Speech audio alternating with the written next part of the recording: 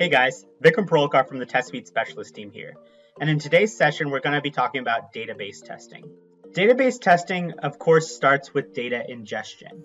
UiPath specifically has a database activity pack that allows the user to connect to any database and perform an entire palette of different actions, such as executing transactions, queries, non-queries, aggregating that data, transforming it through different logic layers or leveraging AI models, and of course, reporting it or verifying reports in various analytics tools via the UI or API.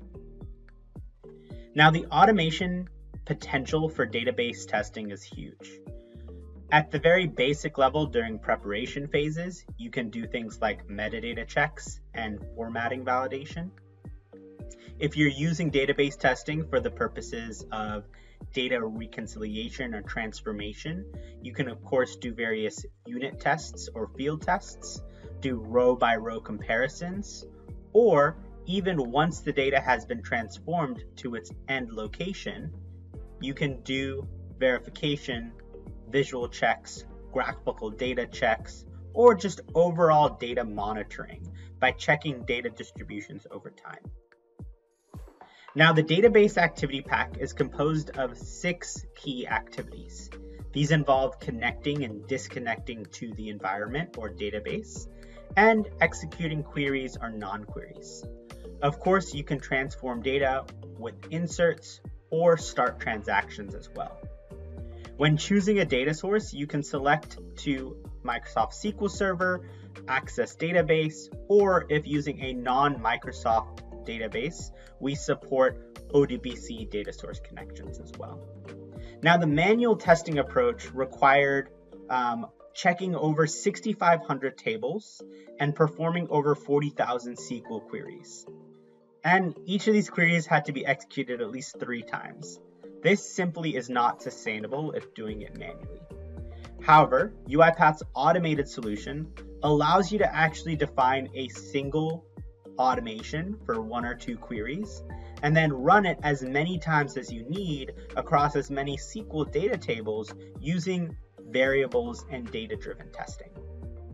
And so what that ends up looking like is for something like table structure validation, you're able to take a manual test where I might have to perform the same query over and over again, simply changing the table value, and perform an automated test where we might have a master table data set and be able to feed that table name as a variable into our SQL query. Now let's take a look at Studio. The first prerequisite is to install the UiPath.database activities package. This can be found in Package Manager. If I navigate to the activities pane and search for database, we'll see all of the different activities that we'll want to use. I have a pretty simple workflow here where I'm going to first connect to a database and then execute a specific SQL query. When connecting to a database, we can click Configure Connection to open up a connection wizard. Here, I can choose from a number of different data sources. In this demo, I'm going to connect to an Access Database file. I'll be able to provide the database file name and test my connection. You'll see test connection has succeeded. If I wanted to use some other connection source, I could easily select that and pass in either Windows credentials or SQL Server specific credentials. For the query, I can pass in my same configuration connection and edit the query accordingly. I can dynamically pass in different parameters and simply define my SQL query as if I were executing it manually. If I go over to the Properties pane, I will be able to also pass in different command types, such as stored procedures or table direct commands. Now, this workflow is actually a reusable component. I've invoked it inside of my test case. I've also then added a series of different verification activities available in our testing activity package. Here, I'm simply verifying each record against an expected result. Now, where do those expected values come from? Those come from our second data source, in this case, an Excel file. I have an Excel file available in my project folder, and I'm able to simply right-click my test case and add that test data here. I would select the source to be an Excel file, select the test data, and I'm able to import each of these arguments into my workflow. After building out this workflow, I would test it a couple times by executing it from Test Explorer.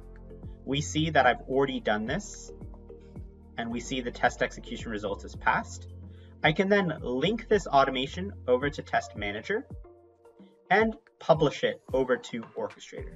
Upon runtime, a tester will be able to navigate over to UiPath Test Manager, create a test set. I have one already created here. Assign the relevant test cases, and go ahead and execute them in an automated fashion. Since this is a data-driven test with 3 data variations, we'll see all 3 appear here. One by one, my robot's going to pop up and complete each of the executions. And we'll see the results here. If I want to dive into the details, I can open up each data variation, see the status, and see each of the assertions. Each of the assertion names and messages are customizable as well. If I want to see the specific data that was passed in, I can view the execution details and see those input arguments, as well as execution and robot details. And that's it. Thanks for joining me to learn a bit more about database testing. Till next time, bye.